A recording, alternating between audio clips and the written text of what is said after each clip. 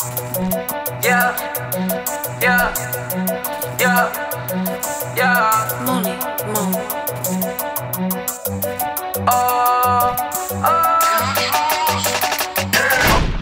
If you guys do not know who Matt Alonzo is, you should just stand up and get out of here. Because Matt Alonzo is incredible. He's done Justin Bieber music videos, Snoop Dogg. He's shot for some of the biggest artists out there.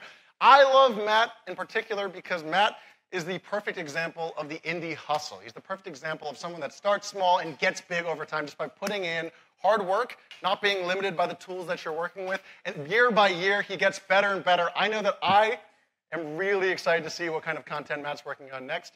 He's going to be working on, he's doing feature films now. He's getting bigger and bigger every year. You see those DPs that are right there on the bubble of blowing up and being enormous. Matt's already there, but I think he's going to break into the stratosphere next year. So, without much further ado, we're going to play some content, some of the artists that Matt Alonzo has worked with on these screens. But let's give one more round of applause for Matt Alonzo. We're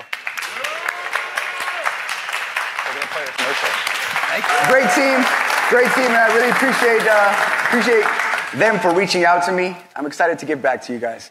So kind of what I did when they contacted me is I went through, a lot of my emails, my DMs, and really kind of figured out what you guys were really asking, what the bulk of the questions were coming in, and that demographic, and kind of shaped a class that would fit those, answer those type of questions in that demographic. And, I was getting a lot of filmmakers who were, shooting stuff for under 20,000 and maybe didn't have the tools that they thought they needed to successfully take the next step. And I kind of crafted this class to let you guys know that the tools are already within you, and you guys have them. And that's kind of what this class is about. And how to do it, how to do it yourself. I mean, I've been in hotel rooms and I've used shirts and sheets as bounce boards, and there's a fusion, and I feel like a little bit of that gap is missing from the mind. Film school is not really so much of an option anymore. I did go to film school, and those are some of the things that we were able to work out without clients on our backs. So we were able to kind of get through some of those hard times with, grades as being your, the thing that was determining, how good your film was, not necessarily paying your rent and if you were going to make it in the film industry or not. So I want to be able to give back some of the lessons that I've learned along the way. And really the goal is so that when you guys leave this class, understand that you guys can do whatever it is that you want, no matter the situation. I have a lot of emails of like, well, I turned this job down because I didn't have such and such or this. And you guys, as you guys will see, I didn't have much either. So and we made the best out of what we had, and that's kind of what I want to give back and teach to you guys as well. So yeah, a little bit about me. I started early on. My dad bought a video camera when we were really young, VHS, and always had it in my face. I wasn't a huge fan of it at first, apparently, but then he plugged it into the TV, and I thought I was on TV. I thought I was really on TV. So I really just became no different than a family member, the VHS camera and just always having it. So eventually I took it and started finding ways to incorporate it myself.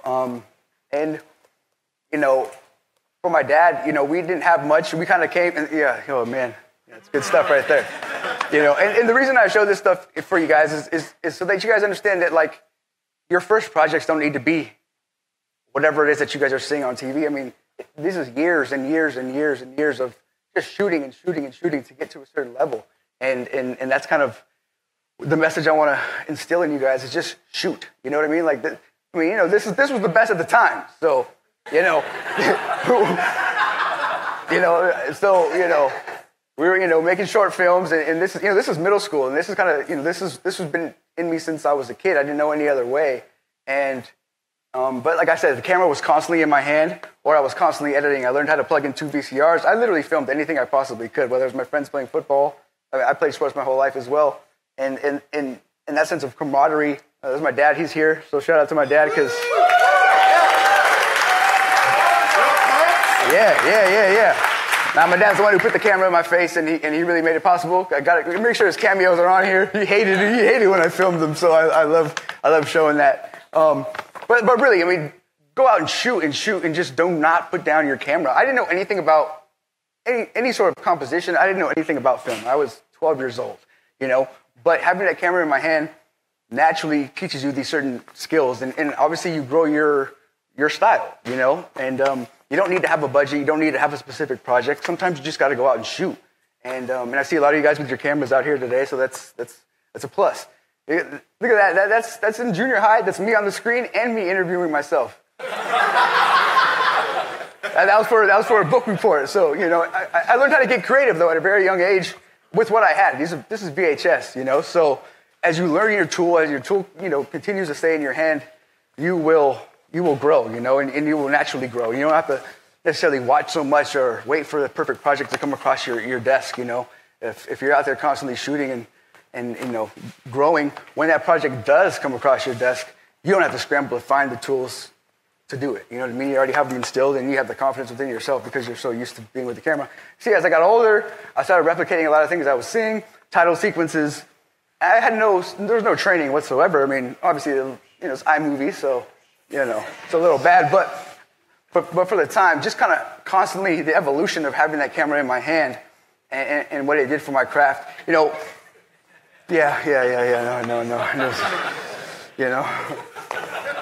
But hey, look at this reverse right here, like, ooh, So at the time, and it's crazy because a lot of these skills, I actually, used a couple of these actual ideas in music videos. Whether it was, putting the camera on, static and having multiple shots of the artist all in one shot. I learned that when I was 12 years old, 13 years old, So, my advice to you guys is, like I said, just constantly have a camera in your hand if that's your tool, if it's a computer, whatever it is. I mean, I edit, I direct, and I stayed on the computer constantly, or back then it was 2 VCRs, and even now I spend 14 hours a day either on a camera or on a computer just because I don't know any other way. So, So then I did go to film school, and my advice really is,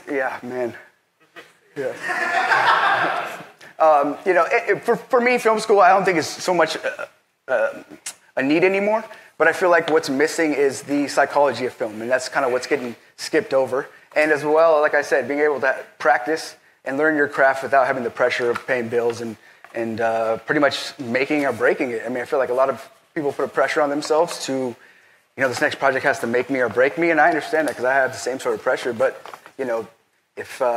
if film school is even an idea in your mind, I would, whether it's a city college or whatever, I would highly suggest to look into it a little bit more and just kind of see if that's an option for you. And like I said, a lot of people right now are about 8K and 12K and this sensor, but yeah, you don't even know when to cut into a close-up and why to cut into a close-up and what that conveys to your audience. And for me, filmmaking, even at a young age, I didn't really know what I was doing, but I was replicating what I was seeing, and I was replicating the emotions that were being created in the movies that I liked. And that, I feel like, is completely just gone because everybody's so caught up in the new lenses and the new this and the new that. And I get it. Technology is just taking over. But if you don't know your craft, you are just filming a higher quality piece of nothing. So, my big thing, I don't know if, some of you guys follow me. Just pause it there. My big thing is not so much about the cameras. It's really about knowing your craft. And if you look at my Instagram, there's videos I shot on my iPhone, and there's videos I've shot, $250,000 budget. So, it's just about knowing your craft. And like I said, just practicing it and making it a priority, you know what I mean? Like, I understand we all want this one project or that project, but it takes a lot of little projects like this to get to that project. And just having them under your belt is going to, have your mindset and your confidence in a different position than it is right now. So I went to film school. I was working at a record label. When I graduated, I was interning for them, and I actually started directing and editing for them. Go ahead, Neris, play this one. So then I got into Final Cut. I was doing split screen, stuff like this. I mean, this was like 13 years ago. So, now it's like, oh, everybody does that. But back then, no one was doing it. It was different. But so I was working for this record label, and his other business was a infomercial company. He had a colon cleanse. So I was doing half my day was doing this, and half my day was doing his colon cleanse infomercials. Eventually, like I said, this was 12 years ago, 13 years ago. And some of this stuff, I mean, it still could play. But as I was doing that, eventually the record label folded. He spent too much money on it. So I started working consistently on colon cleanse infomercials. I was making a great salary. You know, I had laundry paid for every Friday, and whatever the perks were. But I called my dad one day, and I remember just sitting in there because the guy would sit next to me right here and just be like, "Hey, color correct my neck," or just stuff. I wasn't growing as an artist. You know, the money was great, but I wasn't really growing as an artist. I was kind of the top guy there, and there wasn't really much for me to go. Much more for me to grow or learn. So I quit. Like I called my dad, and I'm like, I don't know what to do. I remember crying. I called my dad crying. I was 21, 22. I don't know what to do. Like, I'm not growing. So I quit. I just quit straight up. I had no savings. Like, I wasn't planned. I just literally walked out one day. And with that, comes all that comes with walking out of a job. I lost my car. I lost my apartment. I lost a lot of perks and things I had. So it was a little rough. Top ramen and all those type of things were, that was gourmet. That was like, peanut butter and jelly was daily, But then I went back to the grind, and my mentality was like, I'm going to make it, and I don't really, it wasn't even a fall for me. I didn't feel it at all, and now I just felt more free to kind of do what I wanted to do. Not saying, I'm not advising any of you guys to go quit a job, so please, do not take that as a message. So what I started doing was Craigslisting. Craigslist was really big back then. So what I did was, I would do anything. I remember importing 200 tapes for $200, log and capturing, anything that I could possibly do. Some stuff was for free. I just did whatever I possibly could to find an avenue. I just felt like something was going to break, and I took every advantage. I took every job as finding the advantage in it, whether it was networking or just maybe it would be my big break. You just don't know where it's going to come. That one job you say no to might have been your big break. It just might have been, you might have met somebody on set that propels you into your next job. You just never know. So yeah, this is HBX. This is DVX. Sorry, mini DV tapes. And yeah, so I just literally went back to the grind. I think I got paid $100 for this music video. So I really, I just made an effort to shoot everything I possibly could. And I got a call to come and cover a concert. And I said, okay, the artist was horrible. When I mean horrible, horrible. It wasn't that bad, but it was pretty bad. So, but I showed up to the concert. They gave me $200. Lil Wayne happened to be the headline. I didn't know until I showed up, and Lil Wayne's name was on the billboard in San Diego. So, at the time, I was a huge Wayne fan. The Carter had just came out, and I asked them, please let me shoot the show. And they said, no, you cannot. There's no shooting whatsoever. The guy I was with, and we kind of just rubbed some elbows. I told them I would edit whatever they wanted me to do. They could have the content, whatever they wanted me to do, just let me shoot it. Because in my mind, I was like, this is my break. It's Wayne. I can make something out of it. So, long story short, they let me shoot. I edited a bunch of stuff for them, but I took this home that night, drove back to LA. I cut this up, and I had it up on YouTube the next morning. You don't have to play the audio. You can just. Yeah, no one needs to hear that. That's when Wayne was hot, though. So I shot this, and I had two cameras. Me and another guy, HBX and a one-chip camera. And back then people still had better equipment than us. People were shooting this concert with whatever it was top-of-the-line cameras were at the time, but that didn't faze us. We weren't discouraged. We didn't. Feel any type of way, like, oh, well, I wish I had that camera, or only if, or what, things like that. No, for me, it was like, I don't really care what you have. I'm going to go home and destroy you.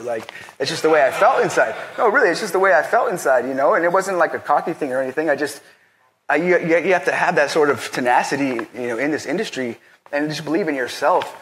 The split screens nowadays is it's overdone, but this was, like I said, 11 years ago. So this really put me on the map. It was all over the blogs, and back then I labeled it as official music video. So it was like Lil Wayne's official music video. Yeah, I know. Nowadays it's funny because everybody, but back then it just wasn't what it is now. YouTube was not very poppin', you know what I mean? So I met DJ Ski, having Ski TV, which was one of the first YouTube channels. He reached out to me, and this is the stuff I was doing as this was going on. This is all Final Cut. I've known Kendrick and Tyga and all these guys since then, and we were the little guys, so we kind of just hung out together and shot. But you don't know who the connections you're making. You don't know who that artist is. You don't really, because he was still K-Dot at the time. we would put hours and hours and hours into this stuff, you know what I mean? And you know, back then it would maybe get 200 views, so it's not like it paid off right away, but you know, we definitely had the work ethic. And so yeah, so DJ Ski reached out to me, and he was starting Ski TV. They didn't have much there as a company at the time, so we kind of partnered up and said, okay, I'll bring in what I have, and you bring in what you have, and let's hit the go button on this thing. And so we did, and that's kind of, you go to the next one? Yeah, so then this was kind of my first music video. Ski was kind of involved, but we were still like talking, negotiating, but the evolution is really kind of what I'm showing here. And this was a JVC or some sort of, I don't even know what camera it was, stock lenses, you know, 3 lights. The budget was like $3,000, you know, and we kind of we shot for, I don't know, 6 hours maybe, you know, and I had it, you know, cut up in a day or two. But we really went above and beyond, you know, and we didn't have a big crew. We probably had, you know, 6 or 7 guys that have been loyal with me, but we just constantly shot. So you go to the next one. When I met with Ski called me. He says, hey, you want to shoot a music video with Snoop Dogg? I said, okay, yeah, sure, that's Ski. And so that was my first video with Ski, and it was crazy. We probably had 2 lights. We had 2 lights and like 100 models. And that was Ben Baller's first cameo, you know. So it was interesting, you know. It was definitely growing. And then after that, he had a really good connection with Interscope, so we were able to get this video. This video was, I believe, $10,000, and the marketing department gave us this video. Actually, not the actual commissioner, because at that time videos were still $250,000, $300,000. So for them to think that you could shoot an actual video on $10,000 just wasn't even, it was a joke. They laughed at us, and they said, okay, you guys think you can do it? Here's $10,000, see what you guys can do.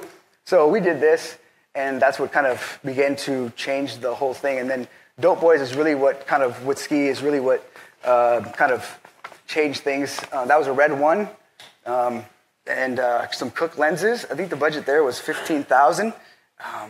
Yeah, $15,000. And I mean, we went to work. We had 2 cameras. You know, it was a great day. It was fun. We put a lot of work into that. But the opportunity, I mean, we just never put a camera down. This was just back to back to back to back, you know. And the opportunity that I got was for shooting a concert for $200 for a no-name artist who I absolutely hated, you know, at the time. So not hated them, but I hated their music was just so bad. I was just like, man. But you know, at the same time, you had to take the paycheck, and they talked about shooting other music videos. So in my mind, I'm like, okay, you know, you just got to take every avenue possible, at least to keep the lights on. But fortunately for me, this is what it was able to do, and able to send me into this company. And then from there, Vibo wasn't out at the time, so what we were able to do was basically premiere all the videos on our channel, You're a Jerk, and all this stuff back then. And then we were able to go to branding companies and tell them, hey, we have X amount of views on our YouTube channel.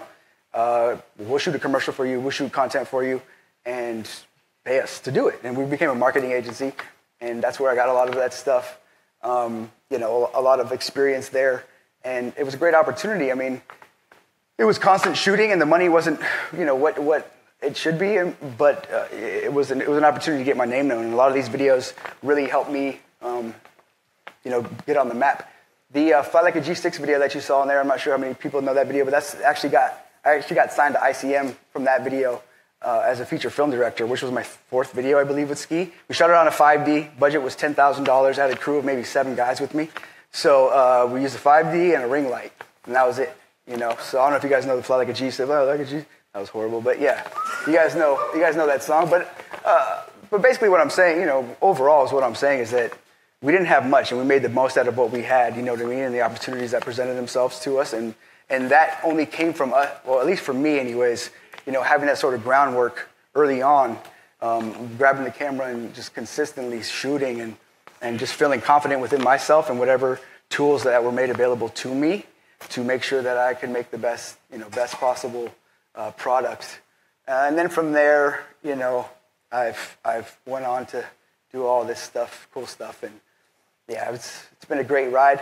But even these videos, I mean, a lot of these videos, I mean, the budgets weren't, you know, ginormous, and you know, you kind of have to make the best of what you have. I mean, I think that, you know, Martians vs. Goblins, which is a big video, you know, the budget was $20,000, I believe, and we shot 3 days. So, I mean, you spread that out, it's not very, the budget's relatively small, you know, and the keynote flows that are actually in there, I mean, that's manually lit, you know what I mean? Like, we didn't have all these fancy gadgets and things like that. We just didn't even think about it. We didn't even care. We just had whatever tools they were going to, you know, give to us and we could fit in our budget, we were good with, and we were going to make it work, and we were going to, you know, be creative and be, you know, just take it to the next step with whatever we had and push the limits, you know, and that's really what, you know, I want to teach you guys or just, I mean, you guys already know this stuff, and it's just kind of believing within yourself to take the next step and to really, you know, use whatever tools you do have. And I know that a lot of you guys have more tools than I was possessed with at this time. You know, we didn't have these free fly systems and these amazing quasars and these aperture lights. I mean, this wasn't, you know, in our tool chest at the time. And if it was, you know, who knows? The sky was the limit, and the sky's the limit for you guys. And that's really, you know, what I want to instill for you guys is really just kind of take your craft seriously and just don't put down that camera, don't put down whatever it is that's your tool or your instrument. So now we'll get into some of like basic lighting. I'm a director overall. I mean, that's really what I do, director, editor. But at the same time, being a director, I've DP'd a lot of projects as well, and I've pissed off a lot of DPs as well. So, you know, I kind of, you know, was able to learn DP. As a director, you really have to know what you want. You know, everyone's going to look to you, and you have to be decisive, and you have to be firm. And I'll let you guys know right now, I mean, nothing on set goes, and I'm sure you guys know, but for those who don't, nothing goes the way that it's planned. I mean, everything is constantly shifting, moving, whether it's a short film, commercials, music video. You know, it's always moving. You know, I've had artists show up 12 hours late and then say, hey, I got one take. I'm out. I'm like, yo, it's your video, man. Like, come on, you know. But you have to be able to figure out, okay, well then what do I do with the other 12? You know, what am I shooting? What can I recreate? And you have to go back to the paper. You have to be able to do it on the fly and really kind of use whatever it is that you do have